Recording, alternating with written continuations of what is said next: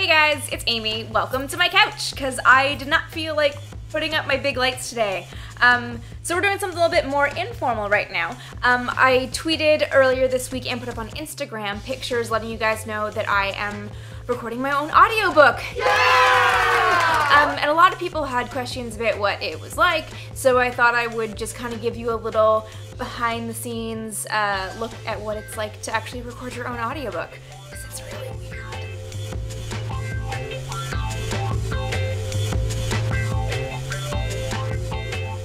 Okay, I've talked about it before and I will talk about it again. My brand new book, Fighting for Space, comes out on February 18th, 2020. It is the true story of two female pilots trying to be the first woman in space in the 1960s. It was so much fun to write, and a lot of people were asking whether I would have an audiobook, and whether I would be narrating the audiobook. The answer to both questions is yes. So first time around with Breaking the Chains of Gravity, I did not narrate the audiobook, and I got a lot of negative feedback from that. I actually haven't heard it because I can't do audiobooks, I'm way too visual, but I had a lot of people tell me that it seemed weird to have my book not in my voice. I mean, I kind of get it. Like, I have the YouTube channel, I've done podcasts, my voice is known. So I never really thought about how weird it would be to have the audiobook not coming from my own voice. So yeah, when I actually sold Fighting for Space, one of the stipulations with my agent that I put it like right off the bat was, if there is an audiobook, I want to narrate it.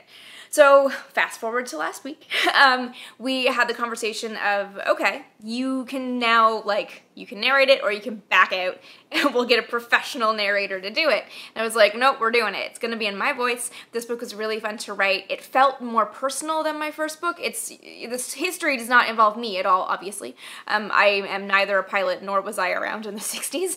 But as a woman, as a professional woman writing about professional women, I did feel a much closer connection to this book, and I really did want it to be in my voice for you guys. So I spent the last 5 days doing this.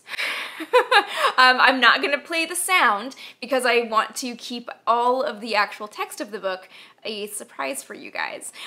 So yeah, so here's what narrating an audiobook means. Basically, you go to a recording studio and you sit down in this little ISO booth. So it's probably, I would say it's about the size of like a shower tub. So, you know, the space of a bathtub, but, you know, enclosed, obviously. And it's got that, soundproofing, insulation, foam stuff all over the walls. So there's no sound. You're behind 2 doors, double paned glass in the window so you can see the engineer, but you're just, in this little thing. And it's tiny, and in front of you on a music stand is your manuscript. Yes, I can't read long things off of screens without my eyes just I just don't like it. So I printed it out, which was fun. So this is what I had in front of me. It's a very long book, guys. It's 11 hours.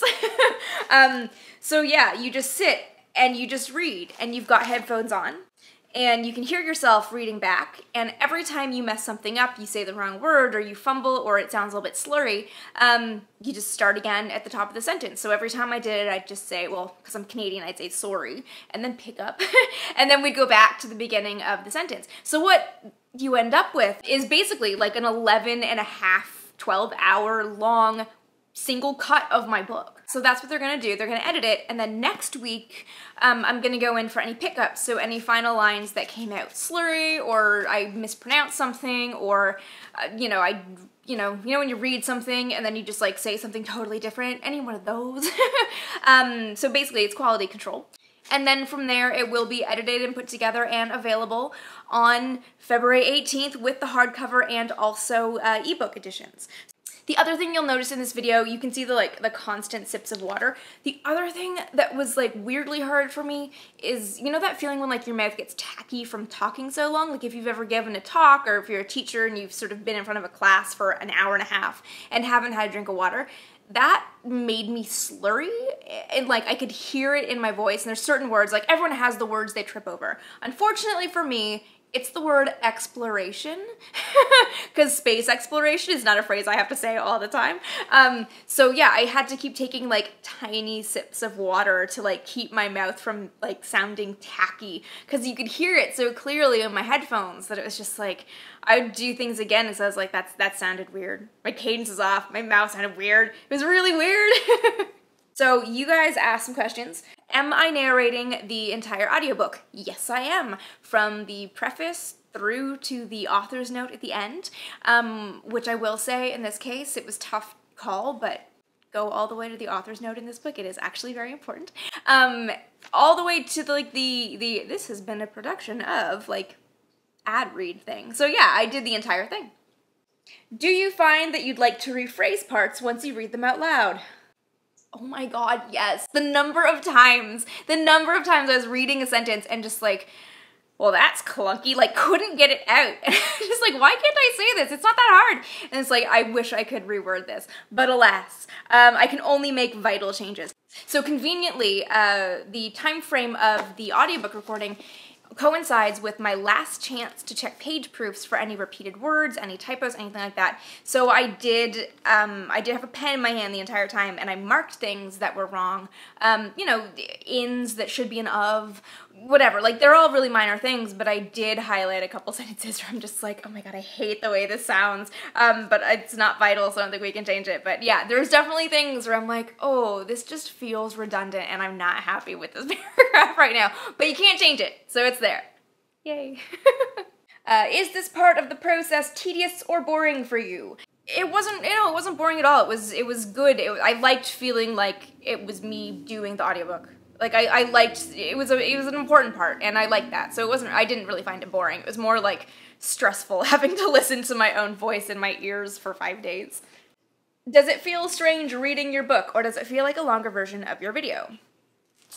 Definitely different than a video, so I don't have scripts for my videos. I have notes. Usually I have the blog post done beforehand, so I have notes that I can look at, but I try not to actually script my videos. So my videos are a little bit more relaxed and feel a little bit more natural, whereas the book is obviously like, you have to pause a certain length at sentences, and you have to really watch cadence. I know I speak fast, guys, and I was very careful about this on the audiobook.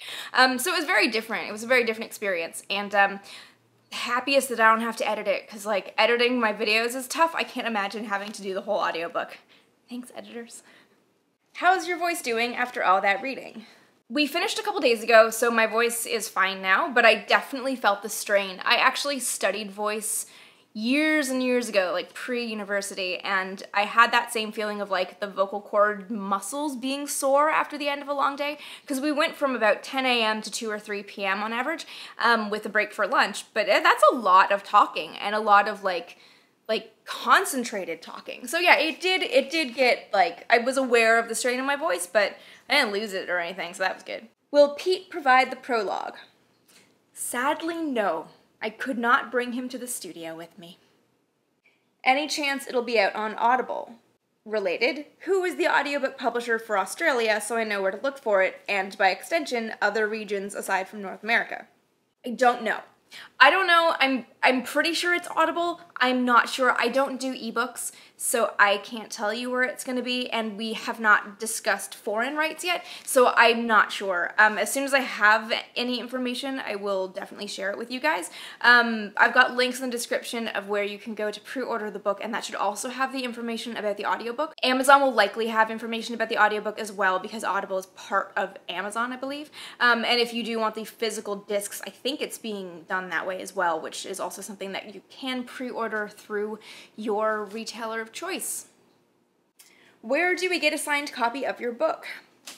We're working on a way to do signed copies. I don't have any of that information for you guys yet, but as soon as I do, I'll be sharing it. Don't worry, we will have availability in the next few weeks, and all leading up to release in February. So definitely stay tuned.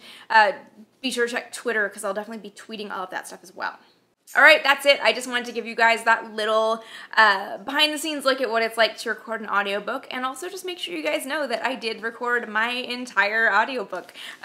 All like 110,000 or so words. It's a really long book. It's gonna be like 11 or 12 hours, they're estimating. It's so long. But I hope you guys enjoy it, with all my voice cracks and Canadian accent. One thing that was really funny that I should share with you guys, we had to, you know, you come to a word that you need to make sure you pronounce it right. So I learned about this website called Youglish that pronounces words. But then I also had to be like, okay, we're just gonna make a note that I have the Canadian-ness, and some of the words are gonna come out accented. And you guys have given me a lot of a hard time for this. Missile, which I do not know where that one came from for me, because that's very British and it's not Canadian. But there are certain words that I'm like, I can't say it as with an American pronunciation consistently, so it's very consistently like my mishmash of like Canadian and British pronunciations in certain words. So it'll be fun. Alright guys, I hope this was an interesting little like behind the scenes look at what it takes to narrate an audiobook. Again, all of your links for pre-orders are in the description below, and be sure to follow me on Twitter because I will definitely be tweeting all of my stuff as we get closer to publication in terms of like availability for audiobooks, for ebooks, for signed books, and just regular books. And all events coming up and stuff too. So that's about it for me for now. Bye guys.